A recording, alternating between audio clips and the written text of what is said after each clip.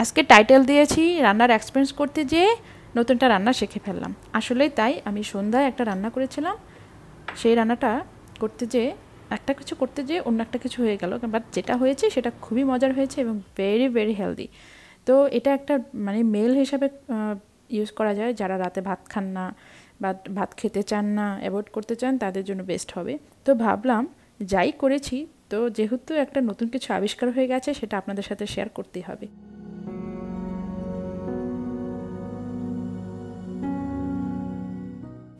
আমরা সবাই বলি যে আমাদের প্রত্যেকটা দিনই ভেরি স্পেশাল। হ্যাঁ, আমাদের জীবনের প্রত্যেকটা দিনই ভেরি স্পেশাল, কিন্তু প্রতিদিনই আমাদের জীবনে খুব স্পেশাল কিছু ঘটে না। আমাদের জীবনে অনেকগুলো দিনই আছে খুবই সিম্পলভাবে যায়। তো আজকে আমার খুব সিম্পল একটা দিন, বাট রাত অবধি যেয়ে আমি একটা খুব ভালো ডিশ মানে একটা রান্না করতে পেরেছিলাম, সেটা আপনাদের সাথে শেয়ার করব। কিন্তু আমি আমার ব্লগটা শুরু করেছি একদম সকালবেলা থেকে। আমি ব্রেকফাস্ট করে নিচ্ছি, সেটা প্রথমে আপনাদের দেখাচ্ছি।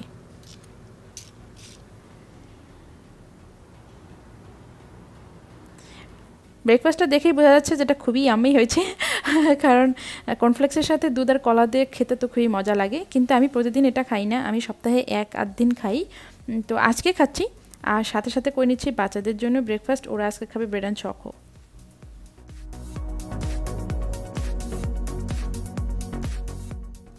বাচ্চাদের খাবার তালিকা সবসময় চেঞ্জ হয়, আমি তো দেখি তাই। তবে নর্মালি আমরা ব্রেডই বেশি খাই মনে হয়। তো অন্যান্য দিন অন্য কিছু খায়, কোনো দিন সকালে শুধু দুধ খেয়ে শুরু করে, দুধ মাইলো। আর সোফিয়া খায় হচ্ছে দুধের সাথে ও হচ্ছে একটা স্ট্রবেরি ফ্লেভার মিক্সড দিয়ে খায়। তো তারপরে অনেক সময় ডিম খায়। তো আজকে ওরা ব্রেড খাচ্ছে আর আমি খাচ্ছি এটা। Eating cereal with banana and milk. Okay? Gulbahar, what do you eating?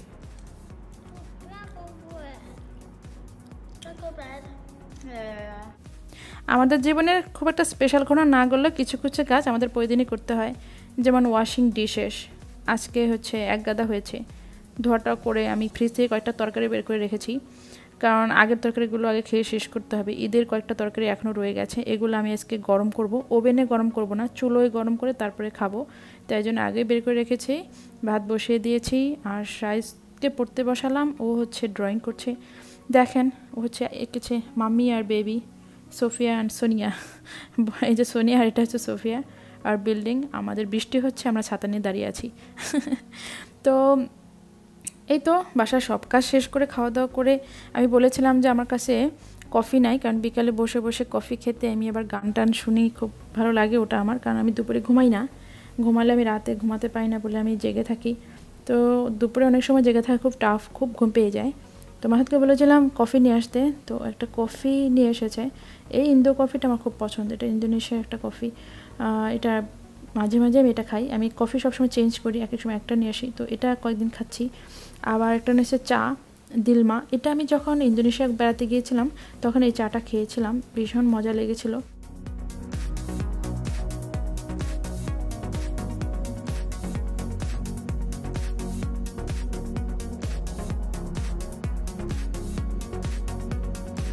তো মাছ ওটাই নিয়ে এসেছে, আর আমরা বিকালে বসে বসে আমাদের কফি আর বিস্কিট এনজয় করছি আমি আর সাজিদ।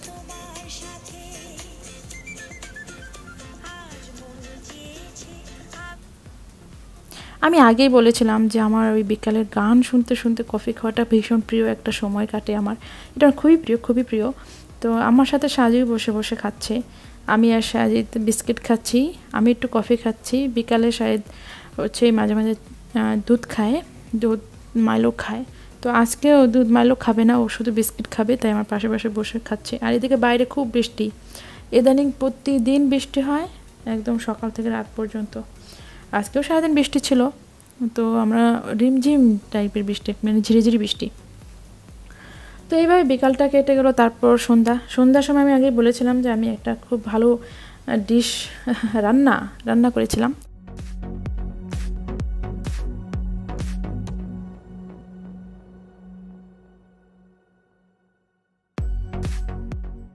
তো দেখেন আমি যেসব ইনগ্রিডিয়েন্টস নিয়ে নিয়েছি সেটা আপনাদের আগে দেখাচ্ছি। এটা টমেটো নিয়েছি, শসা নিয়েছি, পেঁয়াজ নিয়েছি, রসুন নিয়েছি। শসাটা নেব অর্ধেকটা, আর পেঁয়াজ রসুন তো কেটে নেব ছোটো ছোটো করে। আর এখানে নিয়েছি বিফ কিমা, আর রসুনটা খুব কুচো করে কেটে নিয়েছি। আর নিয়েছি দুটো শুকনো মরিচ। শুকনো মরিচটা দিয়েছি খুব ঝাল হবে সেই জন্য। তো আমার ঝাল খাওয়ার আজকে খুব মুড আছে, বৃষ্টির দিনে ঝাল খাওয়ার মুড আসে কেন জানি না। তো যাই হোক, দুটো শুকনো মরিচ মানে প্রচণ্ড ঝাল, এটা আমাদের বাংলাদেশি মরিচ, খুব ঝাল হয়। আর এখানে আমার সব সবজিগুলো কুচো করে কেটে নিয়েছি। টমেটোগুলো কুচো করে নিয়েছি, টমেটোর বিচিটা ফেলে দিয়েছি, শসা কেটে নিয়েছি, একটু পেঁয়াজের পাতা আর পেঁয়াজ কেটে নিয়েছি। ধনিয়া পাতা নাই, ধনিয়া পাতা থাকলে মনে হয় আরও ভালো হতো। আর এখান থেকে আমি নিয়ে নিয়েছি অর্ধেকটা বিফ কিমা।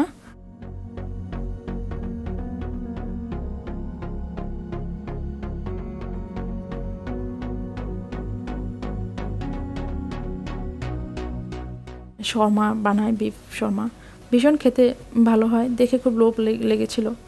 তো ভাবলাম আমিও ট্রাই করি, কিন্তু আমারটা মানে যা করতে চেয়েছিলাম তা হয়নি, হয়েছে উল্টো একটা কিছু। তো ভাবলাম যাই হয়েছে সেটা কিন্তু অন্যরকম একটা টেস্ট, একটা অন্যরকম ব্যাপার ঘটেছে খাবারটাতে।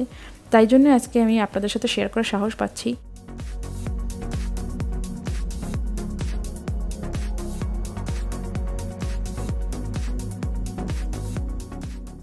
যারা রাতে ভাত খান না বা ভাতটা খুব অ্যাভয়েড করতে চাচ্ছেন অনেকদিন থেকেই, তাদের জন্য এই খাবারটা ভালো হতে পারে। রিসেন্টলি মাসুদ, আমার হাজব্যান্ড, ভাত খেতে চায় না।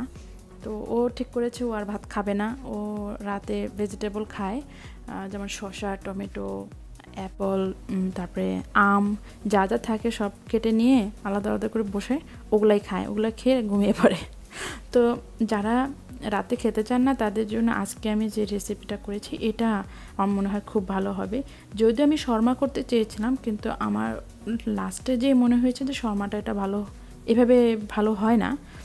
তো তাই জন্য আমি বলছি যে এটা যে একটা সালাদের মতন হবে বা যেটাই হবে, সেটা আসলে শেষ অবধি না দেখলে বুঝতেও পারবেন না। চলুন আগে দেখে নেই যে আসলে কি হচ্ছে আমার রান্নাটা, আমি আপনাদেরকে একটু ডিটেলস বলতে চাই।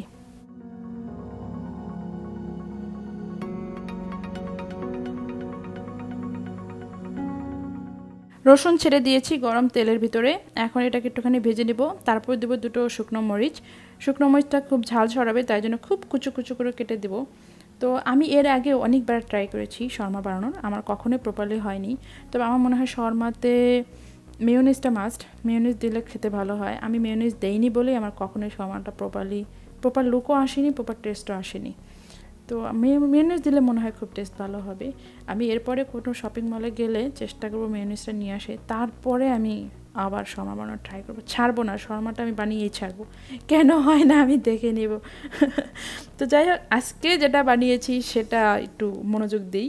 তো এখন আমি একটু পেঁয়াজও ছেড়ে দেবো, যাতে ওটাও একটু ভাজা ভাজা হয়। তারপরে আমি এটা আসলে যে বিফের কিমাটা সেটাও ছেড়ে দেবো। বিফের কিমাটা আমি এটাতে আস্তে আস্তে ভেজে নেব, যাতে ওটা লাল লাল যে কালার থাকে, ওটা কালারটা যে এটা কালো মতন একটা কালার হবে। যখন কালো মতন কালার হবে তখন আমরা বুঝে নেব যে ওটা হয়ে গেছে।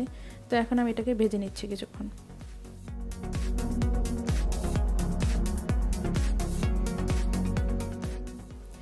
দেখতে পাচ্ছেন আমি বিফটা দিয়ে দিয়েছি, এখন এটাকে আস্তে আস্তে নাড়াচাড়া করে দেব। আর আস্তে আস্তে কালারটাও চেঞ্জ হয়ে যাবে। দেখুন অলরেডি কালারটা চেঞ্জ হয়ে গিয়েছে, লালটা আর নাই, এটা একদম এখন কালো মতন হয়ে যাবে আস্তে আস্তে। তো এটাকে আমি কিছুক্ষণের জন্য ঢাকা দিয়ে রাখলাম। আর এটা ওরকম ঢাকা দিয়ে রাখা যে খুব জরুরি তা না, আমি একদম চুলাটা লো করে দিয়ে ঢাকা দিয়ে রেখেছিলাম যাতে একটুখানি সিদ্ধ হয়। দেখেন নিচে তেলটা বের হয়ে গেছে, তার মানে এটা একদম প্রপারলি আসলে হয়ে গেছে। তো এখন আমি এটা থামিয়ে দেবো, এটা হয়ে গেছে, এটা আমি চুলা অফ করে দেবো। এই চুলাটা অফ করে দিলাম, এখন আমি কিছুক্ষণ ঢেকে রাখবো। এরপর আমি চলে যাব আমার সালাদ মেকিংয়ে।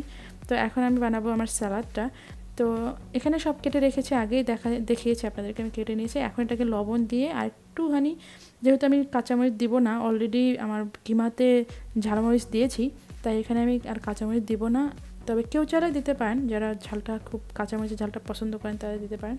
তো আমি এখানে দেবো একটুখানি গোলমরিচ বা ব্ল্যাক পেপার দিয়ে এটাকে আমি একটুখানি ভালো করে মাখা করে নিব, কারণ এটা একটু ভালো করে মাখা করে করলে আমি দেখছি খেতে ভালো হয়। কারণ সালাদটা আমি দেখছি, সালাদটা এমনিতেও আমরা খেতে পারি, কিন্তু মাখা করলে টেস্টটা আরও বাড়ে আসলে। তো আমি এটাতে বলবো যে একটুখানি লবণ বেশি দেওয়া ভালো, কারণ লবণ কম দিলে সালাদটা খেতে একদম ভালো হয় না, লবণটা বেশি দিলে সালাদটা খেতে বেশি ভালো লাগে। তবে লবণ অবশ্যই, হ্যাঁ এটা একটা কথা পয়েন্ট যে লবণ খাওয়া আমাদের শরীরের জন্য ভালো না। লবণ ডাক্তাররা তো বলেন লবণ খুবই কম খেতে, কিন্তু আমি পার্সোনালি আমি সোনিয়া, আমি লবণ বেশি খাই। এটা আমার খুবই বাজে অভ্যাস। আমার অন্যতম একটা বাজে অভ্যাসের মধ্যে একটা হচ্ছে আমি লবণ খুব বেশি খাই, আর এখন আমি সোডা খাই, আমি মাউন্টেন ডিউ খাই মাঝে মাঝে। এটা আমার খুবই বাজে স্বভাব, কিন্তু আমি অ্যাভয়েড করতে পারি না। এই দুইটা জিনিস আমি মানে চেষ্টা করি অ্যাভয়েড করার, কিন্তু পাই না। তো যাই হোক, আমার সালাদ তো দেখতে পাচ্ছেন হয়ে যাচ্ছে। তো এখন আমি এটাকে একটুখানি ভালো করে মিক্স করে নেব। তো আমি যে বলেছি যে আমার একটা ভালো ডিশ হয়ে গিয়েছিলো, যে আমি করতে চেয়েছিলাম একটা হয়ে গেছে আরেকটা, তার মধ্যে আমি বলবো যে আমি করতে চেয়েছিলাম হচ্ছে শর্মার জন্য একটা মিক্সড। তো এটা পরে আমি দেখলাম যে শর্মার সাথে একটা মাখা করে খাওয়ার থেকে এইরকম একটা সালাদ যদি যারা রাতে ভাত খান না তারা যদি এরকম একটা সালাদ করে খান তাদের জন্য কিন্তু বেস্ট হয়। পেটও ভরবে, আবার আপনি মানে সমস্ত ইনগ্রিডিয়েন্টসও পেয়ে গেলেন আপনার শরীরের জন্য। তো আমি চেষ্টা করেছিলাম যে সালাদটা তৈরি করে রেখে তারপরে রুটি ভেজে তারপর ওটার ভিতরে দিয়ে খাওয়ার জন্য, কিন্তু আমি রুটি ভাজতে ভাজতে দেখলাম যে আমি ট্রাইও করেছিলাম একটা, যে একটা শর্মা ওটার ভিতরে দিয়ে ট্রাই করেছিলাম, কিন্তু আমি দেখলাম যে ওটা খেয়ে খুব একটা ভালো হয়নি। তো আমি আসলে আমার মনে হয় না যে এই রুটিটাও পারফেক্ট। আমার মনে হয় অন্য কোনো রুটি দিলে হয়তো ভালো হতো, যেটা অয়েলি না, এর কারণ এই পরোটার ভিতরে অয়েল আছে, তেল। তো এটা আমার কাছে খুব একটা ভালো লাগেনি। নেক্সট টাইম আমি অন্য একটা ব্রেড দিয়ে চেষ্টা করবো, রুটি দিয়ে চেষ্টা করবো, যে ভালো দেখি কেমন হয়। তো চেষ্টা করলে যদি ভালো হয় তো সেটা আপনাদের সাথে শেয়ার করব। আর আজকে আমি ব্লগটা এখানে শেষ করছি। আমার মনে হয় এই সালাদটা যেটা আমি এখন দেখাচ্ছি, এই সালাদটা এইভাবে যদি কেউ করে খান তারা বেস্ট টেস্টটা পাবেন, যারা রাতে ভাত খেতে চান না। এটা চিকেন কিমা দিয়েও করা যেতে পারে, বা চিকেন ছোটো ছোটো করে কেটেও করা যেতে পারে। তো আমার মনে হয় যারা আমার ব্লগটা দেখছেন তারা বুঝতে পেরেছেন আমি কি বলতে চাচ্ছি। তো আজকে ভিডিওটা আমি লম্বা করব না, এখানেই শেষ করব, কারণ আমার যা বলার আমি মনে হয় বলেই ফেলেছি। তো আজকের মতো এখানে, আল্লাহ হাফেজ, সি ইউ সুন, আসসালামু আলাইকুম।